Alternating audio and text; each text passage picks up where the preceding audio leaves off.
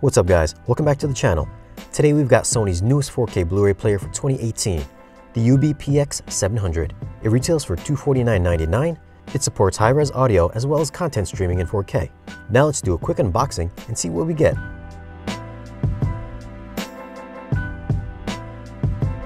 Inside the box, we get the power adapter, remote, batteries, and manuals. You'll notice it's a lot smaller than last year's UBP-X800 player and about 5 pounds lighter. On the front of the player are the eject, power button, USB input, and disc tray. There's no LED display, but there is a green power on indicator. Around the rear of the device, you get the power input, LAN connection, 2 HDMI outputs, one for audio video, and one for audio output only. The remote control is model RMTV B201U. Due to the lighter weight, the power board is no longer inside the player, so you get the larger power adapter.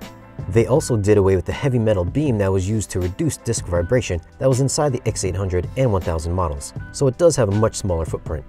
Now let's hook this up to the display and go through some settings. Here we have the language selection, the quick start mode, which will allow it to be turned on through a network device like an app or home control system. We have a reminder to use a high-quality HDMI cable. Now we'll connect to the Wi-Fi. And there's a new firmware update. This process will take around 5 minutes depending on your network speeds.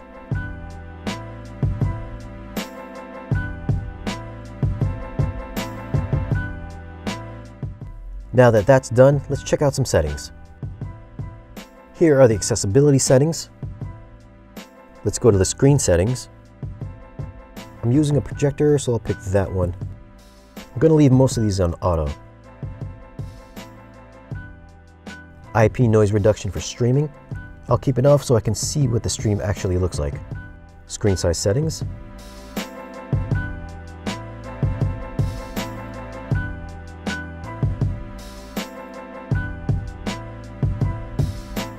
Let's go to the audio settings.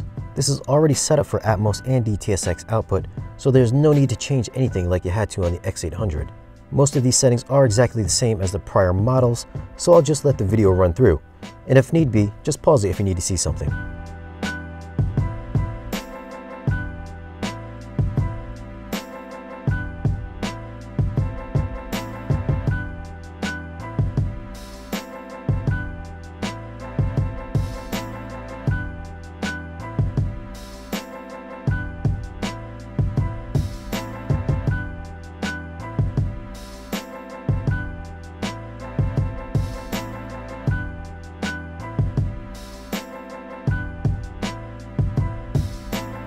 Okay, so now that that's done, let's test out a 4K disc. I'm going to use my go-to movie, Sully.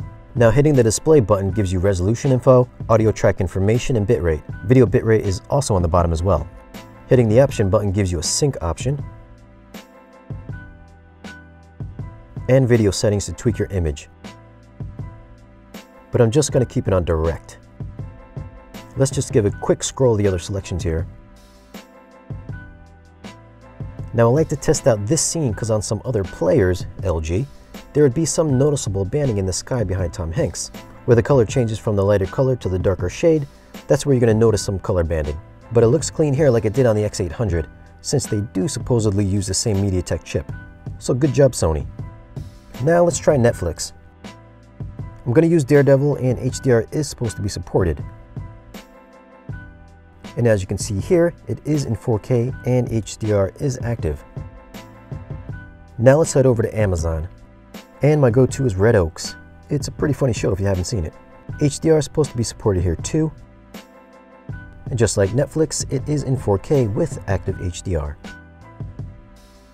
Now let's head on over to Vudu. Let's pop on Blade Runner 2049. So as you can see here, we have 4K and Dolby Atmos, so that's a win in my book. But as you can see here, we're only getting 4K and no HDR. That's a bummer because it would have been the only streaming service with Atmos and 4K and HDR. But maybe in the next app update we'll see it. Now for the last one, YouTube. Let's try out Cosmos Laundromat in HDR. And YouTube does indeed stream in 4K with HDR. The image looks excellent as well, but there is a ton of banding there. So just a couple of things to note. There is currently no Dolby Vision support out of the box, but there is another Sony promised firmware update coming maybe spring, summertime.